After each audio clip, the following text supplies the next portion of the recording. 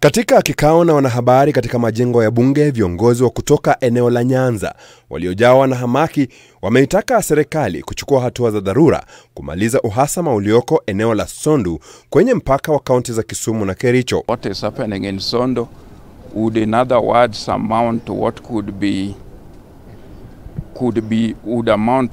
be described as ethnic cleansing, and this is not the first time this thing is happening in Sondu. And this indeed is a continuation of the massacre that we saw during Maandamano. And even at that particular time, clashes broke out in the Sondu region. Inadaiwa watu wanne wamepoteza maisha katika mashambulizi ya hivi punde. As we speak now, have just been confirmed even after alerting the police that several schools in the region and on our side have been closed. That is, Olo Primary School has been closed, Olo Primary and Secondary Schools. Kwa mujibu wa mbunge wa eneo hilo Oduma Owor, shule 7 zimeathirika kufuatia machafuko hayo.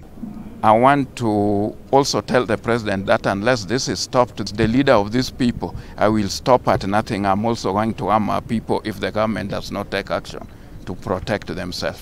It is a shame, a big shame, that we have the PS of Interior, Mr. Raymond Omolo, coming from Karachuonyo, right next to this area of Sondu, quiet and busy organizing political meetings in the region and parties while the people are being killed in Sondu area. We want the regime in power to suspend any other activities, planned or ongoing, and focus on stopping these killings.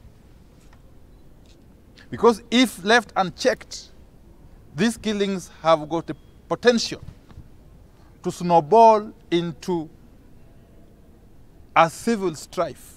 Hayo yanajiri wakati ambapo Rais William Ruto anatarajiwa kuanza ziara yake eneo hilo mnamo Ijumaa wiki hii. Sisi tunataka kujenga manyumba. Viongozi hao pia wameibua maswali kuhusu wasimamizi wa idara za usalama nchini, huku wakitaka wahusika wajiuzulu kama wameshindwa na kazi. So if the people who are in charge of this cannot do it, they should quit their positions.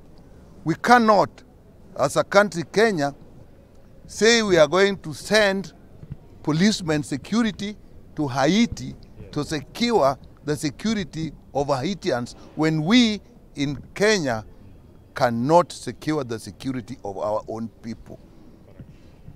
Either we are pretending to the international world, or we are deliberately hurting these people in this particular area. Gavana wa Kericho Dkt Erick Mutai ametoa wito wa amani miongoni mwa wenyeji. I would wish to indicate that as leaders, it is not the time to cast aspersion, it is not the time to play politics into the lives of innocent people, but it's time to sit and show direction. Naye gavana wa Kisumu Profesa Nyang' katika taarifa yake amelaani matukio hayo ya uvamizi, huku akitaka wanaohusika kuchukuliwa hatua mara moja. Philip Murutu, runinga K24, Nairobi.